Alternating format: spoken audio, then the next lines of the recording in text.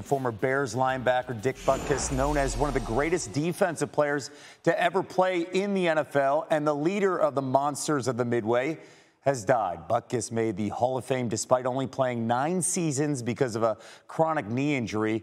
His viciousness was legendary. Packers running back MacArthur Lane once said he'd rather go one-on-one with a grizzly bear than the iconic Chicago Bear. After his playing days, Butkus became a well-known pitchman with his Miller Lite commercials, with Bubba Smith making them known to another generation of fans. Dick Butkus was 80 years old. Quite the career in the NFL, played from 1965 to 1973, earning 8 Pro Bowl appearances, third most in Bears history. His career earned him enshrinement into the Pro Football Hall of Fame in 1979. He made the NFL All-Anniversary Team, their 75th one and their 100th one.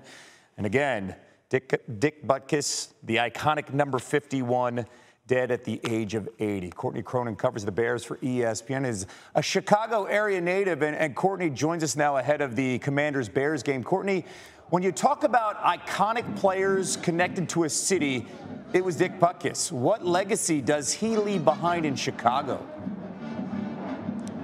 Kevin, Dick Butkus has not played football since the 1970s, but when you walk into Soldier Field on any given Sunday, you see as many number 51 jerseys probably as you see of any current player. That is the legacy he had on this fan base in this city, which is known for its blue-collar mentality, the Monsters of the Midway.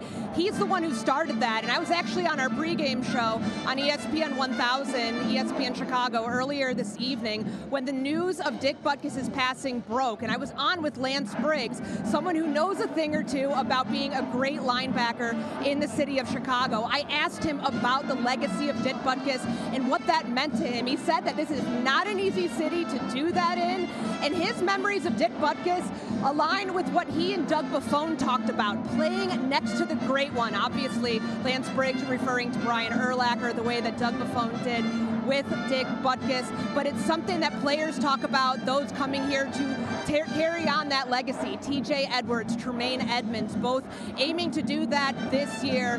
Dick Butkus gone too soon. We had just seen him during the alumni weekend, week 1 at Soldier Field. He was firing up the crowd during a timeout with the team reporter, and it was such an incredible thing to see, and one that I think is going to really remain in the hearts of Bears fans for many years to come. Courtney, to your point, he tweeted out that day, "Somebody give me some pads and a quarterback to tackle." That just sums up Dick Butkus. Courtney, thank you so much with your perspective.